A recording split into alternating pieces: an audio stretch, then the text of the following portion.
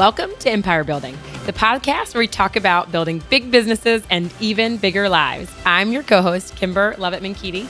I'm Wendy Papazant. Kimber, you're really squeaky. So squeaky, I know. Especially because we've done 2 episodes now. I feel like my poor voice. Can one of you guys do it? You're squeaky. It's okay, we got her though. And I'm Seychelle Van Poole. Welcome, guys. So we are entertaining today with the other side of real estate investing, which is the cons and the pitfalls and the things you want to be aware of when you are investing in real estate. So we're going to get into that with you all. And I am reminded of one of our properties. I'm telling y'all, I think it was snake bit, or someone put a hex on it before we bought it. If there was, and this is only one out of the many we have owned, which is the best part. Most of ours have been fantastic, but there was one property that was like, the kids ran into the garage door with the Corvette. We dug up a 40-pound underground beehive. Like, someone kept washing your hair in the kitchen sink and it made the whole kitchen disposal explode. Like, it was like different tenants. Like, it was always one house.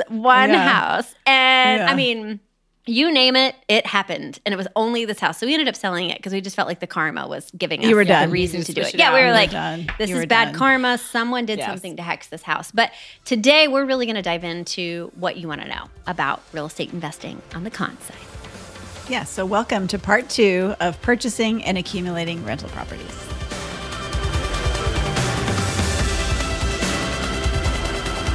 All right, now we're going to look at the other side of this, right? Because yes, there's lots of upsides, and you want to go in eyes wide open for that. So it can be some of the cons. What are some of the challenges? And it can be more work, right, than you might have signed up for. It can be hands-on. It can be, right? Certainly if you are handling the property manage of it directly, because the toilet doesn't explode usually between 9 and 5. No, it never does. Gonna happen. It somehow never ever works that way.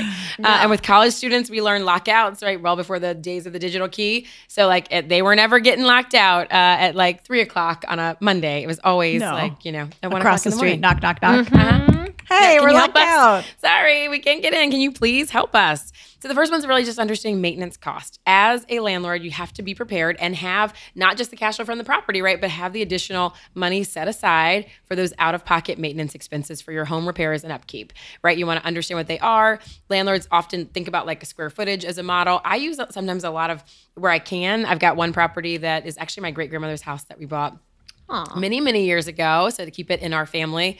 But it's, it's about 4 hours away from me. So having both the contractor, but where I can, do I have some service providers that can provide ongoing maintenance, right? So the HVAC, they're going to come in, they're going to service it, which is a cost to me, but hopefully will mitigate a big surprise out-of-pocket expense. So you want to assume that you're going to spend about $1 for every square footage per year on maintenance. If you're just trying to plug something into perform and think about what you should be budgeting, it's a good number, right? So if you're renting out a 1,000 square foot apartment, you can estimate that you're going to pay roughly $1,000 in maintenance every year, and just be prepared. It's why sometimes a condo, a upside of a condo or an apartment will actually be that you've got less that you're actually going to be on the hook for. You're not likely to Japanese real estate, little tiny apartments. They're called compartments.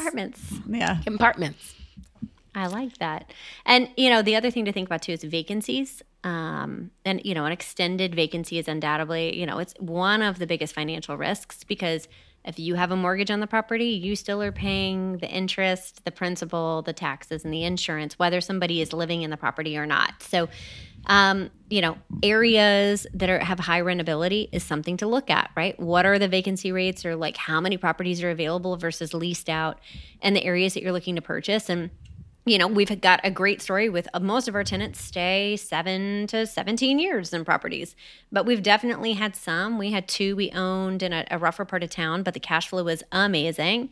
And this goes back to Wendy saying, what is your risk tolerance? Well, the cash flow was awesome up until month 9 when the tenants stopped paying. And then we had to take 3 months to evict them, and then another couple of weeks to clean it out, and then another month to rent it out. And then we were vacant for 4.5 months. And then we would rent it again, and they were great until month 9, and then they would stop paying, and then it would be again. So what looked like cash flow of 12 months was awesome actually became 4.5 months every year of nobody in it. And that cash flow got real short, real quick when that was happening. So just be aware of like the area you're moving into, what the rentals look like, what your tenant's background is coming into it. And do not profile, do not discriminate. That's not what we're telling you to do, but just look at their financial capability to pay, because that is a part where whether somebody's in there or not, or whether somebody's paying or not, you are still on the hook for the mortgage or the payment either way. Yeah. And the last one is just, there's a lot of other risks. I mean, first of all, it's the hassle factor. That's the thing I think most people think about when they think about real estate is I'm getting a phone call at 2 a.m. because the toilet's exploding. You're probably not going to be going over and fixing the toilet at 2 a.m, but sometimes just getting the call is enough to make you go, ugh. But then, of course, delinquent tenants, people that, mess your place up. The reality is, we hear the horror stories of rental properties. Nobody ever sits around the dinner table and talks about like how great their 17-year tenant was. Yeah. I mean, they just I love don't. them. So like, we're so thankful for them. They're so we great. hear the bad stuff. So just understand like some of that noise that you might hear about it is we just tend to hear the bad stuff. And then, larger economic instability. I know when COVID hit, the first thing I thought of was my friend Kimber. She's got a lot of commercial properties, and if you've got a large portfolio of that can be kind of scary. And real estate is the actual opposite of recession proof.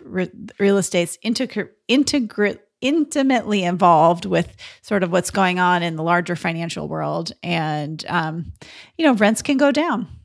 Rents can go down. I've owned property long enough where this is my second cycle of rents going down. Rents are going down in Austin right now. And that's tough. You think rents are going to go up forever. So so there's plenty of other risks too. Absolutely. So then you got to think about financing. How are you thinking about loan considerations and loan products? And this is where, finding a team in the area that you're investing in is important, right? Because you want to understand the products and options that are out there. For the most part, investment loans are going to require 25% equity, down on the purchase price, really, or the appraised value. So they get a little bump, depending on what that appraised value is, depending on what product you're ending up using. But it is going to require, outside of our this new multifamily, but you got to live there. If you're buying it just as an investment property, you're going to be looking at 20 to 30% down, depending on what product you're using. Yeah.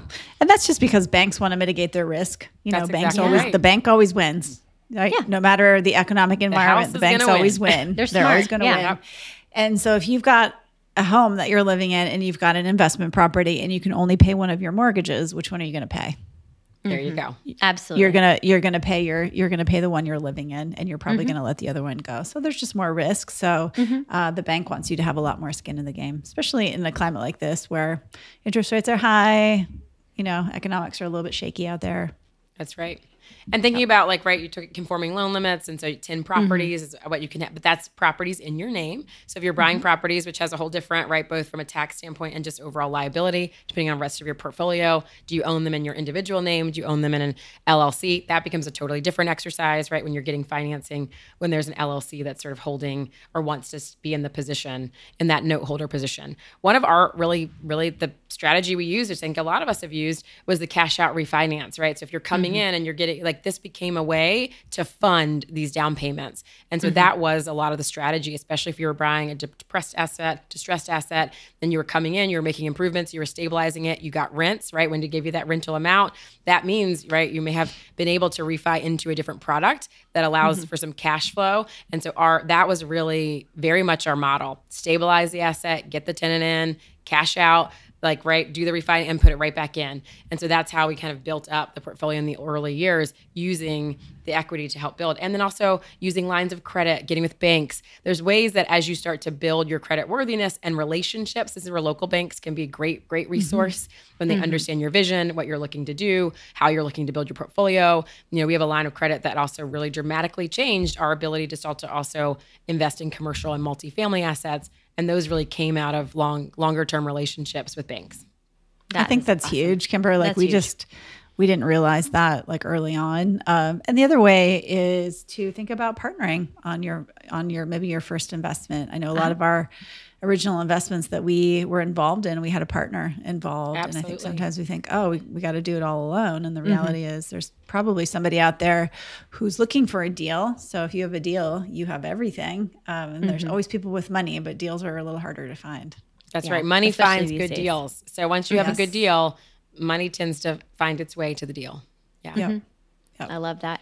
And then the last part you want to consider, and we'll run through some of these rather quickly for you all, but it's, your expenses can vary depending on your location and the size of the property and the type of the property that you have.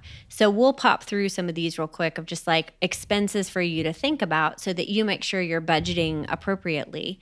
But the first thing that I like to think about is what's my cash reserve? What am I reserving in cash? Because usually I like to have about 6 months in cash reserves of the rent set aside for each property that we buy. Again, I'm usually on the more conservative side with this. But I like to have kind of a cash buffer. But Seychelle, you wouldn't do that. You wouldn't do that for every property. If you had 50 properties, you wouldn't have 6 months of cash reserve for every property, would you? No, but I probably would have at least 3. Yeah, I would. But that's because I got in 06. I saw a lot of my friends lose their shirts. Like I'm going to be and like in real estate right now, we're in real estate in a tough market. What happens? Rents are going down. Real estate is down, right? Like a lot of our partnerships and our businesses are down. And so you need cash all at the same time in all of your businesses, right? Like other businesses need cash calls. If you don't have a decent cash buffer, you can really hose yourself. And so I'm going to be more conservative on that because I want to sleep. Is that a 90s term on that a the thing? podcast? I mean, I am. Yes, she did. She's like, I am a product of. Is that a thing? I don't know if that's a thing. Oh man, I'm always making up phrases. That's a thing, right? It's a thing. Host It was yourself, totally. Yeah. I just haven't heard it in a while. Yeah. You're bringing it back. I'm bringing it back. Hey, mid 90s are in style. Quinn is dressing true. in very It's mid 90s right now, and I'm true. like, what is happening? She's like, you threw away all your Doc Martens and stuff. I'm like, what? What'd you want me to do with them? I digress. So some of your expenses that you want to think about. So property taxes, depending on where you are, like we're invested in Michigan and Texas. Michigan, they take the property value, divide it in half, and that's what you get property taxed on. But you also have like income tax that you pay versus Texas doesn't have income tax, but you're taxed on the whole property asset. So you have to think about that with property taxes. Your mortgage payment, if the property's mortgaged, you do have to make monthly payments on that. No pay, no stay still applies. Still applies. Yeah. Still Even when your tenant is a no And pay. insurance is going up. Yeah, Insurance it is is. going It went up up all over the 36% place. last year. Yeah. Yes. Yeah. Insurance Well, is especially going if you're up. in Florida. That's right. Yeah. Flood insurance. Florida Yep, is really absolutely. bad Yeah. right now. Make sure you can Very, actually very get expensive. insurance on the property you're buying if you're buying in Florida. Like double check Yeah. that. 100%. Faux show. Another thing is utilities. You might be responsible for paying some or all of the utilities or yard. So think about like water, gas, electricity, yard. Think about Especially in a those sorts of big things. apartment building or a multifamily, a lot of times there's not separate meters for those. So that's one Uh-huh. thing to think about also. It's like, oh, does it have a separate meter? Is everybody going to be Yeah. paying their own bills? Are you going to have to do that? Yeah. Yeah. 100%. And then your property management fees, right? So if you decide to go with a property manager, that's usually 6 to 10%, depending on your area. And then there's fees if the property manager isn't identifying a tenant. That's usually 1 full month's rent. So when Yeah. you're looking at the cash flow, and if every single time a tenant turns over, you've got to pay that property manager to go release it. Yeah. You just went down to 11 months rent right after your management fee. So sometimes it's not just looking at, hey, this is what the mortgage is, and this is what I'm going to cash flow. You got to make sure you're taking out all those expenses. 100% yes on that. That makes perfect sense, Kimber. And then we talked about maintenance and repairs. And then you've got sort of miscellaneous advertising and marketing, depending on probably if it's a single family home. You might have to pay someone to, put it on the MLS for you if you're not a realtor. Then you got legal fees, right? You might have to evict a tenant. Texas is a very landlord friendly state. Yes. But a lot of states are not. So in the district, we are the complete opposite. We are tenant friendly. So that's exactly right. You better have you want to get a good lease in place. You want to make sure you got a good tenant attorney if you need it, if it comes to that. But be ready. Yeah, knock on wood. It's been pretty easy here. We're knock very on some very wood landlord over here. friendly. Yes, we are. And our leases are very landlord friendly too. Yes, they Ours are not. So know your local jurisdiction.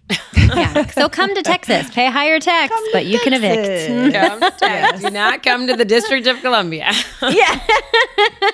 We send them to the neighboring. We'll sell your house in Washington, D.C., and you'll invest in Maryland or Virginia. There you go. Smart. Yeah, that makes sense. Smart. Well, you guys, this has been really good today. This is a lot of information. So if you're newer to investing, you may want to listen to this a couple of times, take some notes. Don't do that while you're driving.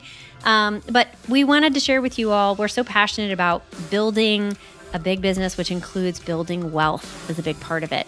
So if you enjoyed this episode today, please leave us a 5-star rating and review and let us know some of your stories about investing or questions that you have. You can send them to us on social media or each of us on Instagram. You can find us there as well. We would love to help answer any questions that you have and be involved in your investing journey. And don't forget to go out there and build a big business, but more importantly, an even bigger life. Bye, guys. Bye, guys. Bye.